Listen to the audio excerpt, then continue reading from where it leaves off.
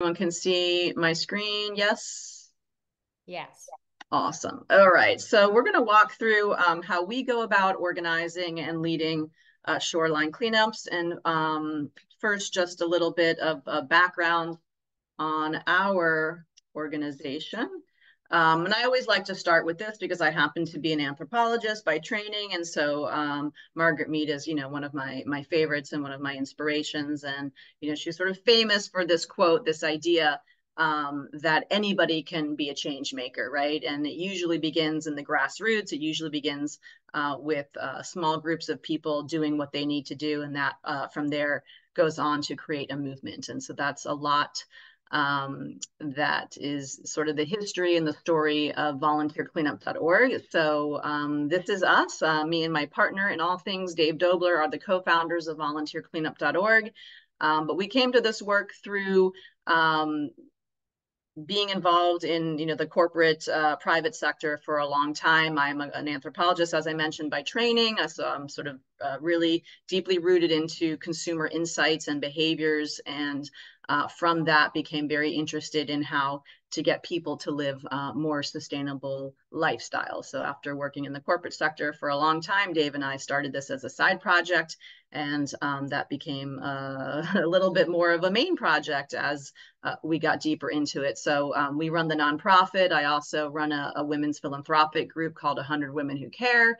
I work with the Rhythm Foundation, as I mentioned, and I really focus on the day-to-day operations of the nonprofit as executive director, whereas Dave, as our director of development, also does a lot of more of the political side and the advocacy. So he has a number of positions, including the Biscayne Bay Watershed Advisory Board.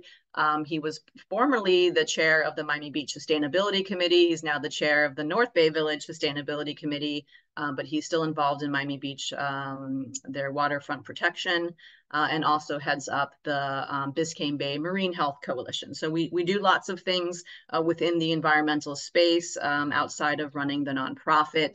But we got started in this work kind of by accident, just sort of being good Miamians. We like to get out on the water and paddle. And as we were doing so, we started to notice a lot of trash. This is about maybe 10 years ago that we started getting involved in this work. Just, paddling on Biscayne Bay and seeing a lot of trash and picking it up, little by little on our own. I'll never forget the day that I'm standing on my balcony and I see Dave coming back from one of his outings, and he's got all kinds of things strapped onto his little kayak from his adventures in Biscayne Bay.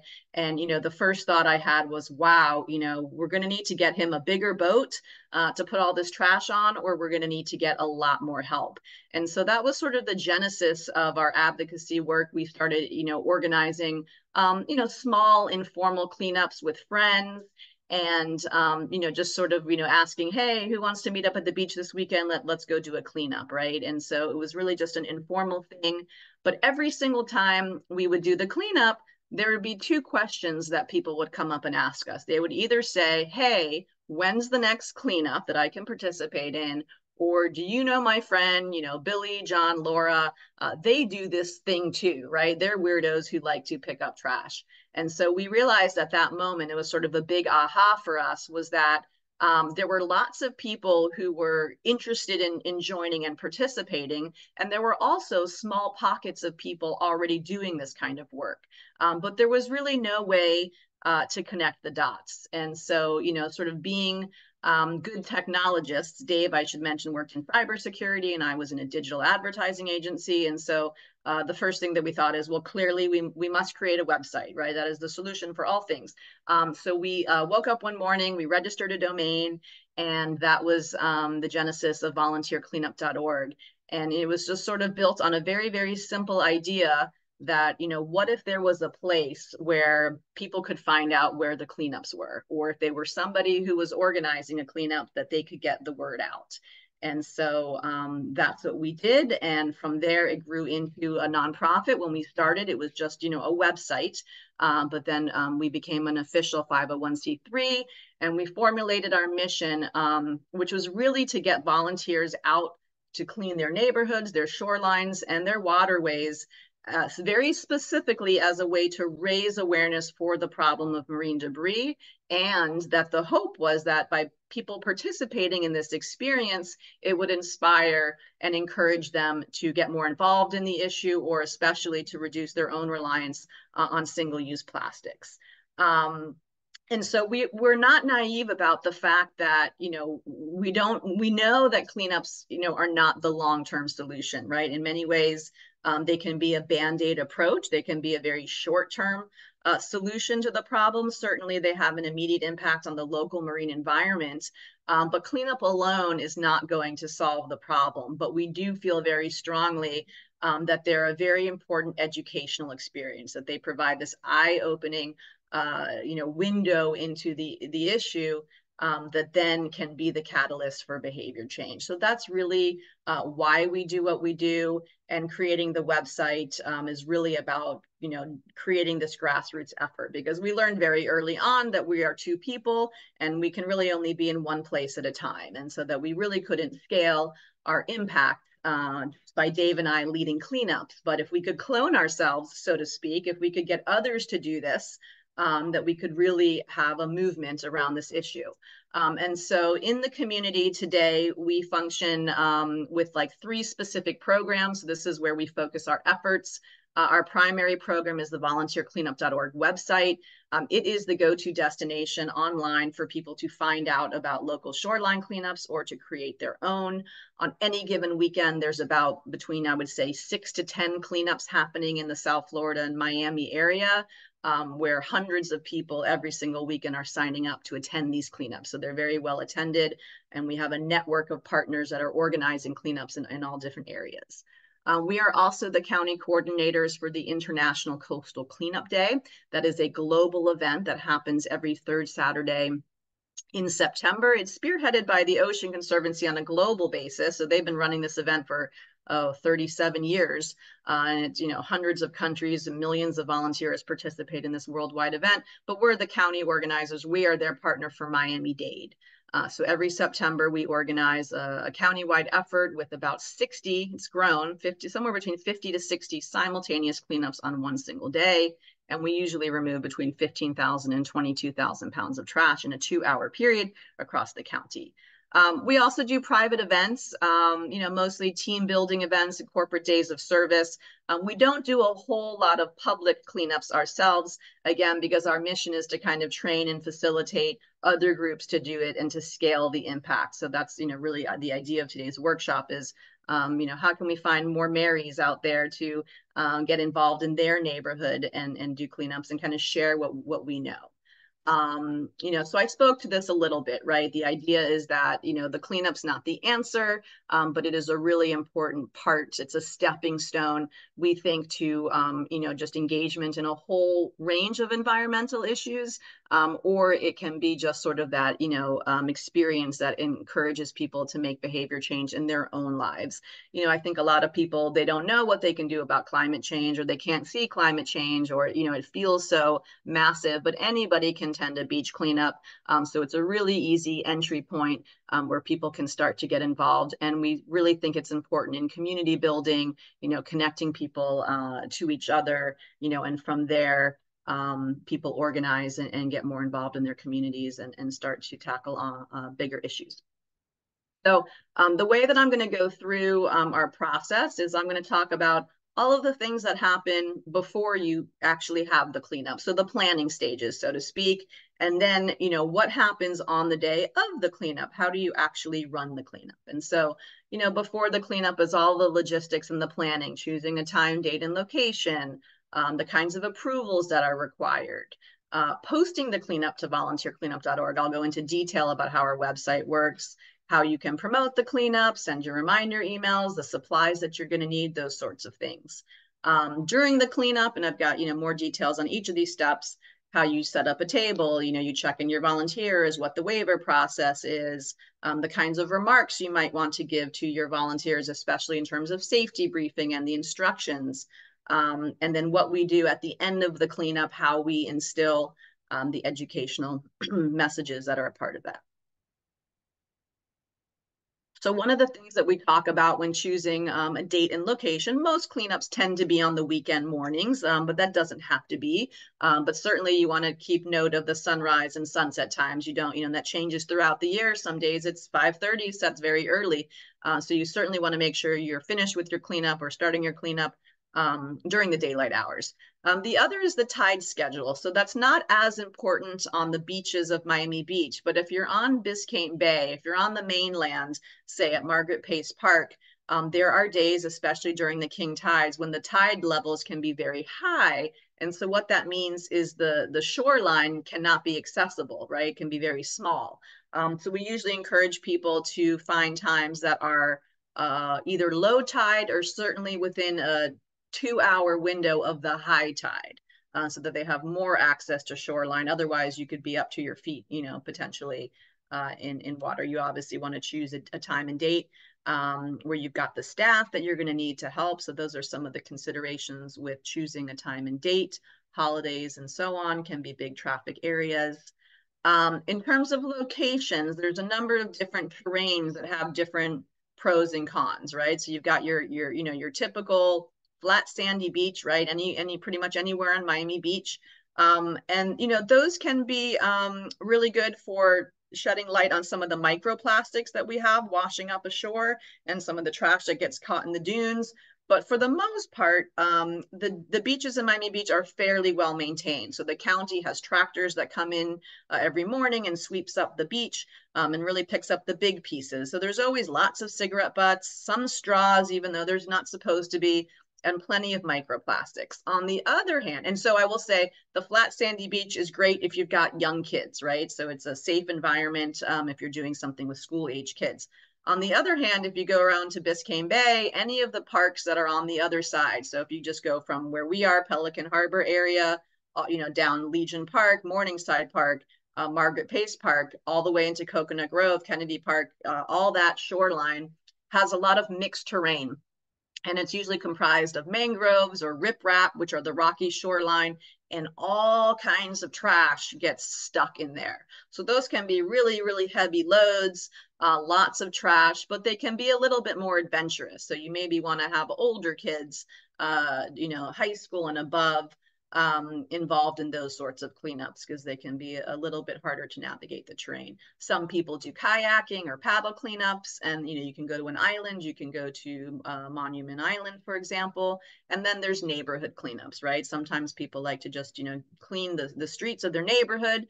Debris Free Oceans has done some interesting pub crawl pickups in the Wynwood area where they have they go from block to block and then they might step into a restaurant that has sponsored the event and they have a little cafecito or a treat and then they kind of make their way down the neighborhood. So there's all kinds of spins on the traditional cleanup.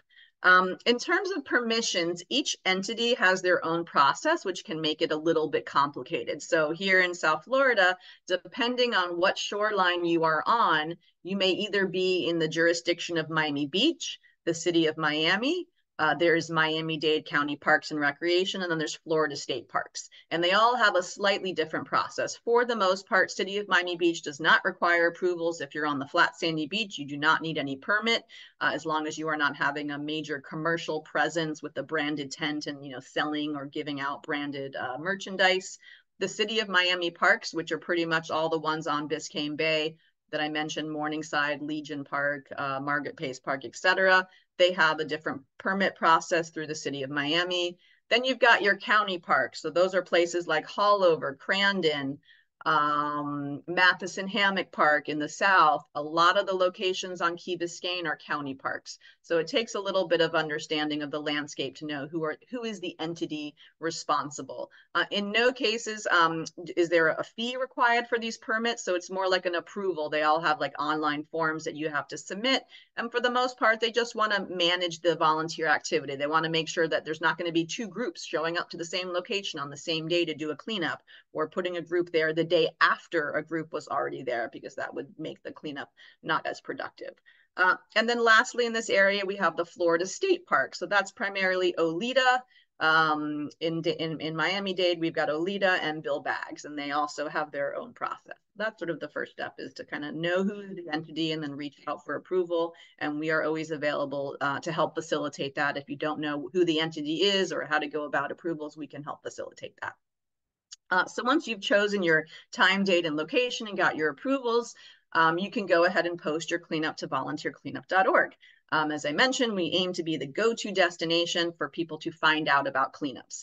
We have a database of about 20,000 local volunteers that come to our website on a regular basis looking for cleanups, a lot of high school students who need service hours, a lot of concerned citizens who want to get involved in their community. I think one year we got nominated as the best second date to go on. So, lots of different people looking to get involved in their community. We also have an e-blast that goes out every single Tuesday to anyone who has opted into the weekly alerts. We'll send an email letting them know where cleanups are happening within the 15-mile radius of their zip code for 3 weeks out. So just by posting it, you'll get a lot of traction. It will go out to a lot of people. But of course, it's also helpful if you share your event page and the link to it to your own networks through email and social media.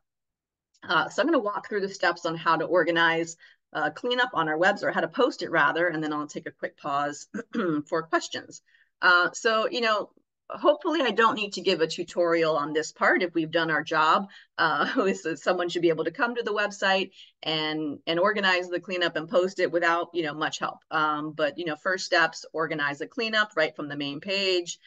There's usually 3 buttons in either from the main nav or lower in the page.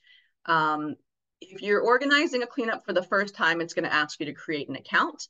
And so that's just putting in an email and a password, creating your account, and then it will ask you to check your email to confirm the account.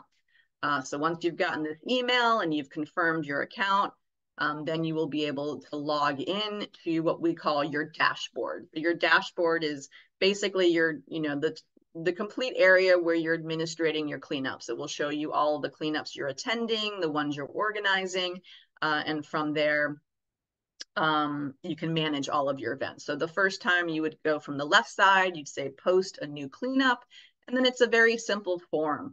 There is also the option to create a public profile, or what we call a landing page. And this is for people who maybe are leading frequent cleanups. They would have a page. So for example, I'm gonna call on Diego. If Diego was organizing a cleanup, it would be volunteercleanup.org/organizers/Diego, or whatever he put in his username. And under there would be all of the cleanups that he's organizing.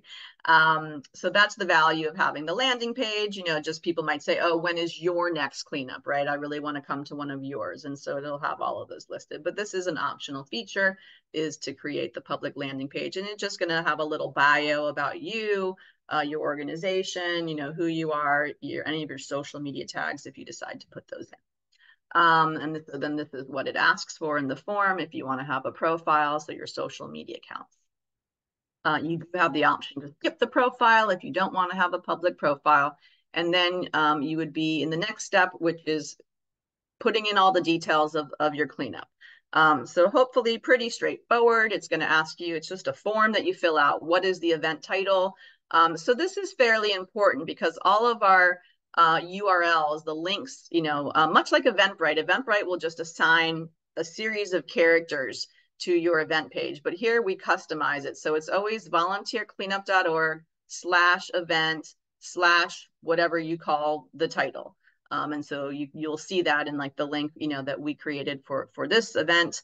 So if I put in Matheson Hammock Park with volunteer cleanup, etc., that entire phrase would be the title. So we generally urge people to keep it fairly short because it is going to be the URL, and maybe just include, key parts like the organization's name or the event title. Then next you'll pick the date. So it's a calendar pop-up. The Saturday and Sunday are at the end. You choose the date for your cleanup. And then it will ask you for the event address or a venue name. So this is all powered by Google Maps. And so if you were to just type in Matheson Hammock, you wouldn't necessarily have to know the address because Google Maps is smart and you could just choose that venue. The caveat would be, if you're on the beach at 5th Street, that doesn't really have a specific address. So you could put that in, But then there's an area to be a little bit more specific about exactly where you're going to meet, right? So if you're at the band shell, are you meeting on Ocean Terrace, you know, by the foot showers, or are you on the sand of the beach, right? So generally, we tell people to be specific. It does allow you the option, oops, let me go back here, to put in an event graphic or a flyer and a banner. So there's actually two places you can have an image. The first one is called a banner. So that's more like a header or a picture of the event. And then the flyer is more like a downloadable. If there's something you wanted people to download and then share, you could do that. There's also event category. And so that gives people the option to decide if it's beach cleanup, if it's neighborhood cleanup, if it's a paddle cleanup. And then all of these things can be searched on. So once you put in these attributes for your cleanup, volunteers who then come to our website can search specifically if they want a paddle cleanup, if they're looking for a neighborhood cleanup. Then in the description, you know, it's just an open text box, you know, mangrove cleanup along the shorelines, be part of the solution, right? So you can put in whatever you want about your cleanup, whatever description you want. The next section, we have pre-populated some ideas for what either the volunteers should bring or what you will be providing. And so this is entirely up to you. We usually tell volunteers to bring closed-toed shoes and water in a reusable bottle, right? In general, we encourage a reduce, reuse type of philosophy. So we don't really want people bringing single-use plastic water bottles to a beach cleanup, and we don't want organizers to be giving those out. So those are some of the things that volunteers should bring. And then alternatively, there's the list of items that the host will be providing. Usually the organizers are providing, at bare minimum, I would say, gloves and garbage bags for the volunteers. And, you know, we've got all kinds of material lists that we can share about our suggested supplies and where we source them from. For example, the gloves that we use are reusable, machine washable. If you're doing many cleanups and you want to invest in that, they're about $1.15 a pair. You know, so for $100, you can get pretty much everything you need to run frequent cleanups. It is not an expensive investment. But yeah, bare minimum, usually gloves and garbage bags. If you're doing this a lot, maybe you're going to have pickers and buckets and those sorts of supplies, but definitely not required. The next section to fill out is the meeting spot, right? So again, are you going to be on the beach or are you on the street?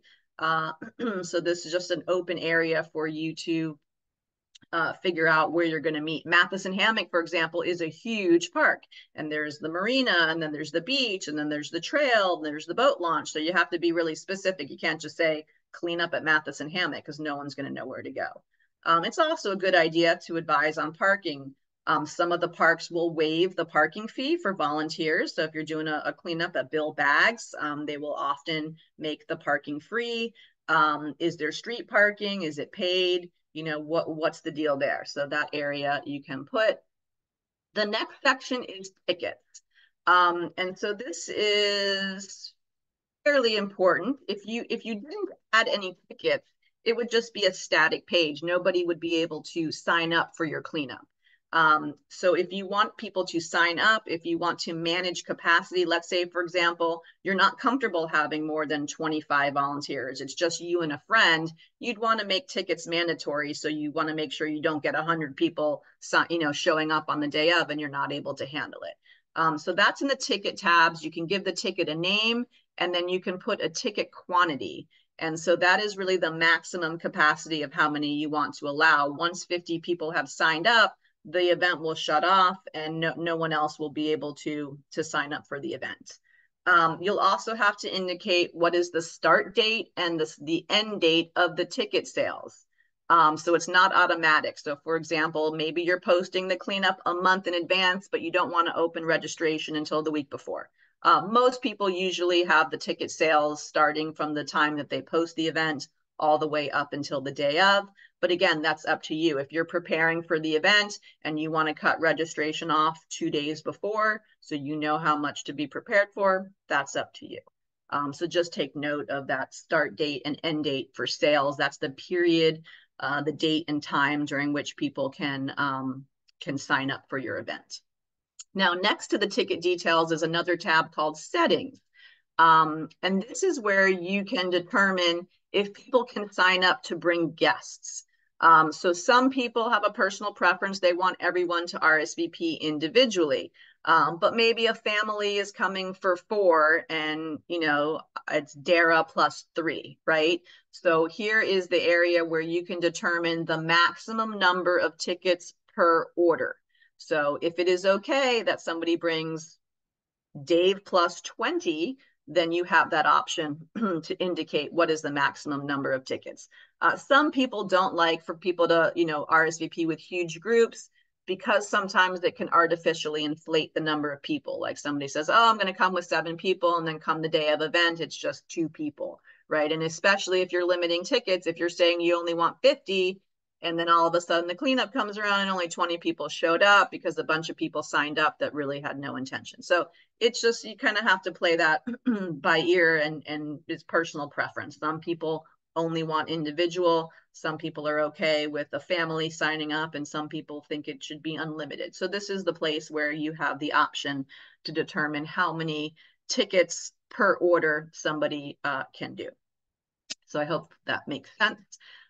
Then there's some additional information that can be collected per attendee. And so we usually ask for attendee name and email, as well as whether or not they need community service. So this is going to be like a form. When the person RSVPs, they're going to be asked to provide the email.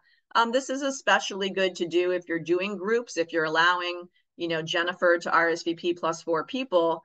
This way you collect everyone's email address, and come the day of the event, God forbid there's a hurricane or a weather-related incident, or you just want to send a reminder email, you have everyone's email address in the system instead of just Jennifer plus 4. So that's where you can put those details in. And then when you're finished submitting the cleanup, then it's going to say your event was listed successfully. To review your page, click here. You'll be able to preview your page. You'll be able to see how it looks. If you need to make changes, you can go ahead and do that through the dashboard, and I'll show you how to do that in a moment. So this is what it would look like, right? There's your banner image that you have, the time, date, and location, all of the details that you have. And so I think this is probably from when we first launched the website. But yeah, you can see at the top link, right? VolunteerCleanup.Org/event, Matheson Hammock Park with volunteers. So that's how the URL is displayed, based on the title with dashes in between the words. All right, let's see what's next here. All right, so I'm going to quickly pause before I go into the next section. Are there any questions so far? Yeah, I do have a few. Sure, go ahead. So the first one was when you talked about like doing a safety briefing. Is there any liability to the organizer? Yes and no. So we live in a country that's very litigious, and people can sue for any purpose. We do always suggest getting a waiver signed, and we make that available to hosts. I would say in general, there's not been an incident that I'm aware of, right? So um, anybody can sue anybody for anything, but in order for it to be an issue, somebody would really have to demonstrate that you were negligent, right? Just because somebody trips and falls on the beach does not make you negligent. So those are some of the concerns. I tend to be overcautious. So I always like to make sure that a waiver is signed. Now, when volunteers sign up through our website, when they're essentially agreeing to a terms of service, and in the language on there basically excludes liability. So they're basically releasing from liability us, our sponsors, our partners, which would include the hosts and the organizers. So there's already sort of a built-in mechanism within the website, but some organizations additionally want to collect waivers. We make those available to you, and we are working on some modifications within the website to basically automate and streamline whether or not you want to use our default waiver, or whether or not you want to upload your own. Okay, great. Um, I am curious about, so I'm here right by the band shell. Yep. Do you have recommendations on is it better to meet on the beach or is it better to meet like, given this location I'm at, like what would you recommend for the meeting place? Yeah, I think it depends if you have a tent or not. If you're going to be setting up a tent, it's very easy for people to find you on the beach. If not, maybe you want to do it right at the entrance to the beach, before you get onto the sand. Because if you don't have a table or a way to mark who you are and people come late, and they might not be able to find you.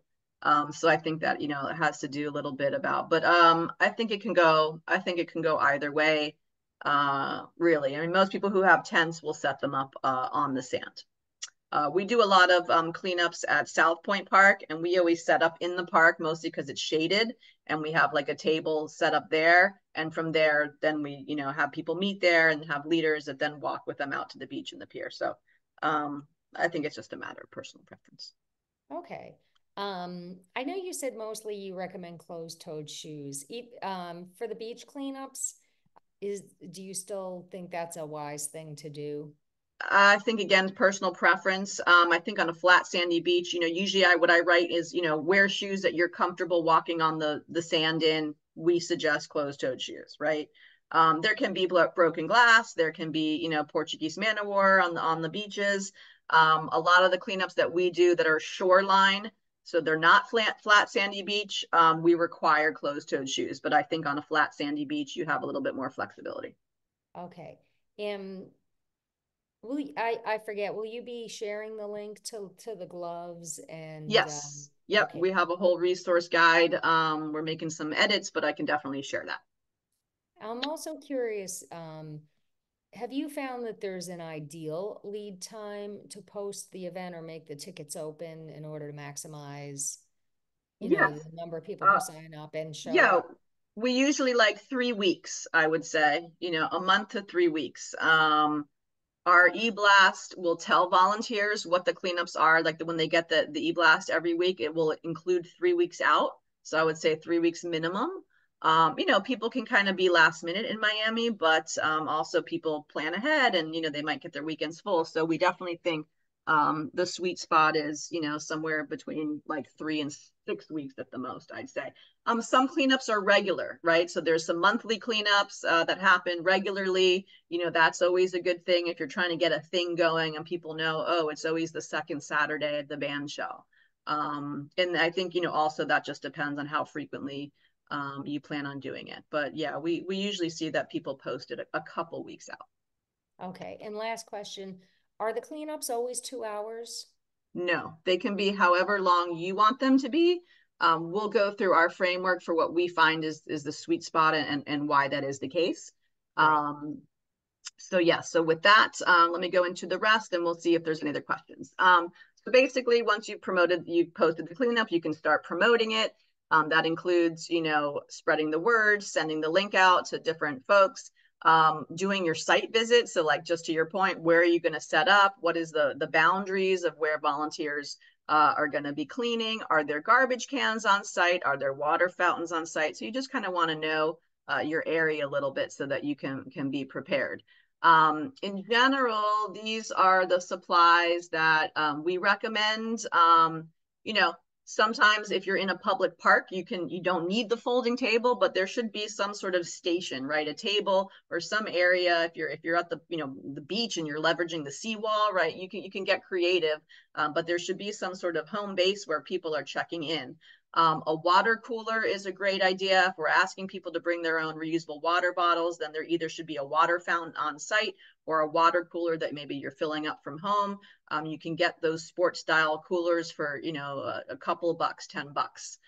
Garbage bags. If you're doing this a lot, buckets are really useful. We get ours donated from restaurants that are repurposing. They either get their soy sauce or their ketchup and mustard in 5-gallon buckets. They give it to us and then we put the sticker on it. So buckets are great. You can get those donated. Pickers can be useful, especially if you're in the mangroves for hard to reach areas. And we have a source for pickers that we really like, and they're about $6 a piece. The gloves, again, about $1.15. They're the sort of the nitrile dipped and reinforced on the palm. Scale is a really good idea. We use, as you can see in this picture, it's a luggage scale, but they're very nice for weighing trash bags. You just slide them through the hole, and they're also about $10. We have a set of educational signs. I maybe have screen grabs of them, but we also can make that set available. Waivers, your list of RSVPs. A first aid kit, basic wound care is not a bad idea. If you are on a beach, you will have the lifeguards. And they will have that stuff. But if you're in the mangroves and you're in a park that's not staffed, that might be something you want to have just in case of any basic cuts and scrapes. Sunscreen, insect repellent, and we like to do prizes for the strangest thing that someone finds, just to kind of make it fun and interesting, and maybe that can be something donated from a local business. We give out branded, reusable utensil sets to our groups. All right, so the next step for, whoa, did I skip something here? The next step for doing the cleanup is sending a reminder email. This is really critical for ensuring a good turnout, right? Sometimes people may be signed up 3-4 weeks in advance, and come cleanup day, they forgot, right? So we always send a reminder email, and we encourage them to sign the waiver. We also encourage them to download CleanSwell. I'll talk about that in a moment. But what to include in your reminder email. We usually send them, 1 to 2 days in advance. So the link with the details, you want to recap where they should meet you, what to bring, what's provided, maybe your contact information in case of questions or weather issues. And you can send those in 2 ways. So through the event dashboard, I can show in a moment, there's a way to directly message your volunteers. So you can send a message directly through the system that will go out to everybody. Alternatively, you can download the spreadsheet of everyone who has registered for your event, and then you can send them an email through your email program of choice. If you're doing that, though, I want to just remind everyone to make sure you use BCC, so blind carbon copy. That is to protect volunteers' privacy. So if you're communicating with 50 people who do not know each other, they do not want their email shared with everybody else, because inevitably someone's going to add them to a mailing list, or someone's going to reply all, and it's going to get very annoying. So if you use BCC, everyone will get the message, but they will only be able to reply to you directly. If you message directly through the system, then you don't have to worry about that. All right, next comes the day of the cleanup. Now you've posted your event, you've promoted it, you've sent your reminder. Now you got to show up and lead the event. So what does that look like? So this is our framework for a 2-hour event. Your events can be longer or they can be shorter. This is just what we have found is a good amount of time. It basically includes an hour of cleanup, and that's what we found is sort of the time after which people start to get a little tired, hot, sweaty, or bored.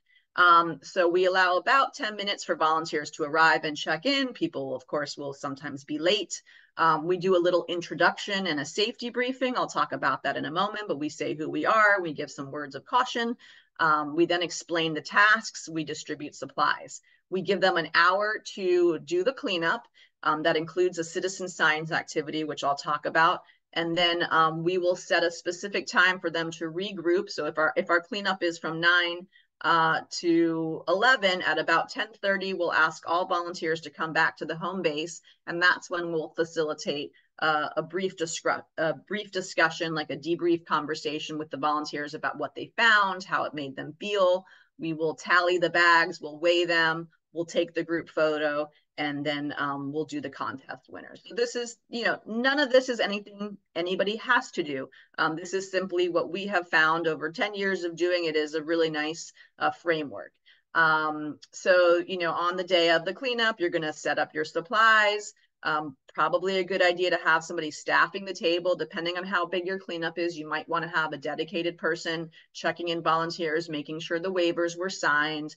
Eventually, when we integrate the waivers into our website, you'll be able to look on your mobile phone and see if the volunteer has or has not signed the waiver.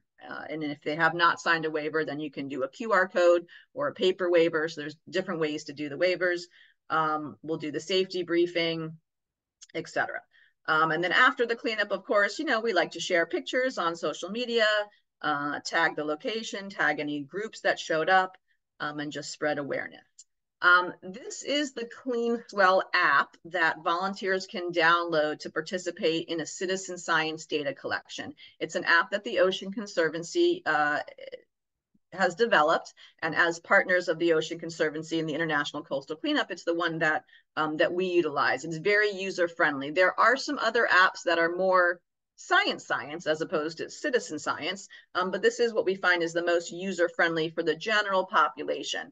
It's available on all of the different mobile platforms, and it's a graphical interface. So it primarily asks them to catalog the top 10 things that they find. How many bottle caps, how many straws, how many cigarette butts. This app is used by volunteers worldwide, and all of the information goes into a centralized database. So we're able to pull reports, we're able to track and trend things over time, so we know what the major culprits are. And that is the way that we are able to do educational campaigns or even policy issues. So we were able to regulate and ban polystyrene, otherwise known as styrofoam, in Miami Beach, because we were able to demonstrate quantitatively how much of this we were pulling out of our marine ecosystem. It's also the way that we know that bottle caps are now the #1 item found on cleanups, whereas for the past 30 years, it was cigarette butts. Again, this is an optional activity, but when volunteers come to a cleanup, we usually ask them to partner up in teams of 2 or 3, and we have one person doing the data collection and another person picking up the trash and putting it in the bag. So it kind of helps to do the team building or get people to know each other, or if they came as a family, you know, mom and dad can be doing the app and the kids can be picking up the trash, right? So it's just something we encourage people to do. It's kind of fun. You can get badges for the most trash that you pick up, and it helps for the movement overall that we're able to collect this data. So the safety briefing. So these are some of the things that we say. Again, I have this scripted, and one of the follow-ups that I can do is to send you that guide with all of the supplies, as well as the bullet points on what we talk about. But, you know, we talk about the elements, make sure people are staying hydrated, have plenty of water, that they're using sunscreen if they need, you know, I remember during the Zika days, it was like all about the insect repellent, right? So that was an issue. We also make sure people are on the lookout for sharp objects or biohazards. So depending on the terrain, you can see here, South Point Park and Pier, there are rocks, right? So people make sure they don't fall and get scraped, broken glass. And the biggest precaution that I really worry about are the, you know, the small chance, but usually we find 1 per cleanup, a hypodermic needle. And the best practices in that case, should somebody find a needle, is to very carefully, with gloves on, put it inside of a wide mouth bottle like a Gatorade bottle, and put the cap on and dispose of it separately.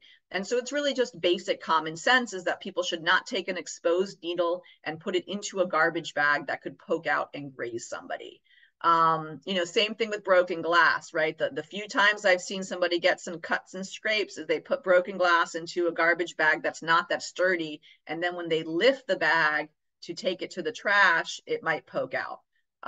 If they're in the mangroves, you know, they just need to be, again, basic common sense, and just making sure that they're not going to, you know, poke their eye out.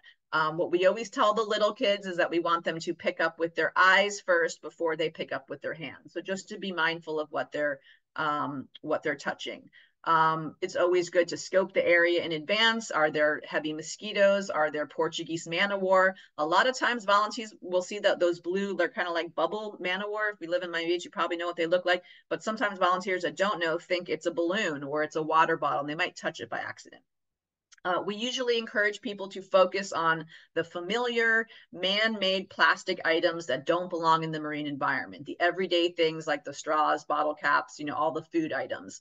Any dead animals, natural debris, palm fronds, coral shells, all of that can be left in place.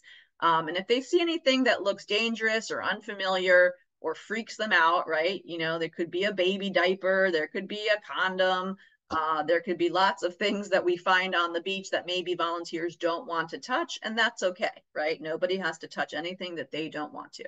But the plastic pieces we really focus on because they can be harmful to animals and wildlife. Once we're doing the cleanup, we encourage a team approach, so like 2 to 3 people. So they're working either pairs. Again, one person can be doing the data and the other person can be carrying the garbage. Another person can be picking up the trash with gloves. You can send volunteers to different areas. So if you're on a beach, some can go north and some can go south. Some can comb the seaweed line. Others can be in the dunes. So you want to separate them into different areas so they're not all clustered in one spot. We like to set a return time so that everybody comes back and that we can do the debrief. For us, it's really important that volunteers have an experience that's more than just pick up trash, go home. And that goes back to what I said in the beginning, that for us, this is an educational opportunity. It's not just about the cleanup, it's about spreading awareness. So we like to have everybody come back, talk about what they found, do the conversation, and then have the photo. So then when they're done with the cleanup, there's just a couple of things that we have them do. We consolidate the trash into as few bags as possible so that we're not, wasting bags. That's why we use the bucket, so that we consolidate it all. We'll weigh the bags using that trash scale. We will facilitate that cleanup discussion. We give out the contests and prizes. We usually do it for the person who finds the strangest thing. And so we ask people to kind of be on the lookout just to make it a little fun. Then we take the group photo and sign community service hours. We do have a template for community service hours. So if you are not a nonprofit, we work with many groups, some who are their own 501c3 nonprofits and don't have a community service form to use, or sorry, that they do. Otherwise, we work with community leaders and student groups that may not have that. So we always provide that if you need. We can give it to you in advance so that you can print it and then just simply write their name on it on the day of, or we can give you a digital version that you can send it to them via email. It's a lot easier if you do it on the day of. Otherwise, there can be a lot of back and forth, like, oh, I attended the cleanup, I need my service hours, and then it becomes a little bit of a detective project to find out, okay, well, did they actually show up or did they just register? So where possible, we ask that during the registration, who needs community service hours, so that you'll know, oh, out of my 50 people, 10 need community service hours, so that's how many I'm going to print. So we make all these things available for you. When we do the debrief conversation, this is sort of the cliff notes of what we say, but we usually do about a 10 to 15 minute wrap up. And again, I have this all scripted into bullets that I can give it to you, but we try to answer these 5 basic questions. So what is marine debris? How bad is the problem? So we want to quantify it, and there's a number of different ways to do that, right? There's going to be more plastic in the ocean than fish by the year 2050, or there's 21,000 pieces of plastic pollution for every single person on the planet, right? Different ways that we can talk about that. We talk about the impacts of marine debris, why this is such a big problem. In fact, it's the second most important environmental threat after sea level rise and climate change. So we talk about the impacts to wildlife, to our marine ecosystem, and of course, some new research showing the impacts to human health. We talk about where it's coming from, which is primarily through storm drains originating as street-based litter, but sometimes can also be from beachgoers not disposing of their trash properly. We talk about some of the issues with improper infrastructure, right? Not enough trash cans on the street, or improper management of the islands, the spoil islands where many boaters recreate on the weekends, right? Not having the right protocol. So we talk about some of those challenges. And then we always conclude with what we can do about it. How can individuals reduce plastic waste in their own lives? What are some of the solutions? We usually encourage people to focus on their individual behaviors, things that they can control, their own consumption. And then for the people that are more interested in getting involved, what are some of the things on the activist path, right? How to attend community meetings and speak up, how to advocate for more trash cans in your neighborhood if you need one, and of course, how to lead a cleanup. So this is sort of the big picture, and we have these graphics available. We've got a whole set of actually slides that we give in our debrief. There's like it's what I call my low-tech PowerPoint. They're basically like the size of a politician yard sign, and they go through each of those 5 talking points. But this is the big picture, right? The idea that it's starting with us and our choices, all of the single-use plastics that we are finding. In fact, most of the items that we find on the beach cleanups come from items that we use to eat and drink every day. They are primarily single-use plastics, and they are primarily food and beverage consumption items. So of course we use these things, we don't dispose of them properly. The litter goes into the storm drain, it goes out to the canals, eventually it leads into the ocean, it breaks up into smaller pieces. The sea life might eat it by mistake, and then all of a sudden it's on our fish sandwich. So this is sort of like the big picture of what we usually talk to volunteers about. So that's most of what I wanted to share with you guys today. I'm happy to answer any questions. I probably should also quickly show, let me see here, what it looks like to manage your cleanup in the dashboard. Let me see if I can do that. Hold on. I have to get out of my PowerPoint here. All right. Let me try that one more time. Share. I share my whole screen. I'm gonna do that. All right. Can you guys see my event dashboard? You guys see that here? So once you're logged in, if I say cleanups I'm hosting, it's going to show me all of my events. And then you have all of these options here. So you can edit, the pencil lets you edit your cleanup. If you put in the wrong date or you want to change the description, you can go there too. If you need to get your volunteer list, that's where you export registration. So you can use that option. And then from here, it'll show you all of your events, and you can pick which one you want. And you would just download the Excel spreadsheet. That's how, once you guys registered, I then emailed you later and said, hey, here's the Zoom link. Profile landing page, I can show you what that looks like as well. This is where you can fill out all of your information. And then when you're on the website, let's see. It should show me, let's see, my account. This is the dashboard. And there's two ways you can get to it, either just from that drop down or you can go from the left. So if it says cleanups I'm hosting, this is going to show me all of the cleanups that I'm hosting. And if I were to click on any one of them, for example, it would take me to the page. So if you ever forget your URL, you can go to the dashboard and then you can just copy and paste it from there. But if you scroll down to the bottom, this is where it gives you the organizer information. So this is me, VolunteerCleanup.Org. Here's a little bit about me. And if I say more info, this is where it will show me all of the cleanups under my profile page. So you can see at the top, event organizer, Volunteer Cleanup Dara, because Dave has his own profile. And then I can see from here any of my past events, any of my upcoming events, etc. So this is where I can find all of my cleanups. We are always interested in hearing from you guys on what would be useful as enhancements or additions. So one of the things that we're working on is how to clone or duplicate a cleanup. So if you've posted it once and it's a monthly event, we want you to be able to just reproduce that into the future and not have to constantly repost it. So things like that, we can add as enhancements. This is sort of an ongoing tool that we have built for your purposes, right? So as people who lead cleanups, we've tried to think, very, very, detailed about what anybody would need when organizing a cleanup. So if you have any suggestions or thoughts as you use things, if you run into any problems or have ideas, just shoot us an email. We're always open to that feedback. So we are at time. I do not have a hard stop, so I'm happy to stay on and answer any questions that you guys have. I have one. Sure. So I'm curious, what do you give for prizes? Oh, so we have these reusable utensil sets. Now, keep in mind, we're a nonprofit, right? So we have a budget for these things. So we have purchased these reusable utensil sets that Dave is going to show you. So these are branded. It says VolunteerCleanup.Org. Everyone is a change maker.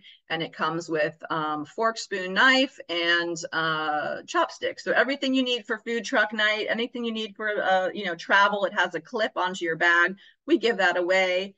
If you're in the North Beach area, Maybe I could work with on getting some tickets to the band shell, or you could find a local restaurant who maybe wants to give, sandwichery, a free sandwich at sandwichery. Or you can just make it bragging rights, right? Like, hooray for you, you win the contest, right? So a lot of the events that we do are corporate events. And so, we invest in these little giveaways. Stickers, people love stickers.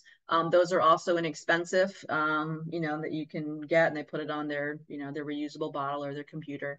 But those are what we try to reinforce, the reduce, reuse, right? We try to give away prizes that help people do the thing that we're trying to encourage. So a reusable water bottle, a reusable shopping bag, those sorts of things. Do you have any that are for sale that like the organizers could buy from you? And Yeah, I'm sure we could do that. Yeah, for sure. We probably, even if you're leading regular cleanups, that's something you're doing on an ongoing basis and you're posting them to our website, then we do, have a budget to support you, right? We can make gloves available to you, or we can give you, a couple of our sets of utensils. We'd be happy to do that. You doing it, help you get more people and more volunteers. thank you All so right. much. This was great. Thank you guys. Thanks for Thank you. joining. Thank you very much.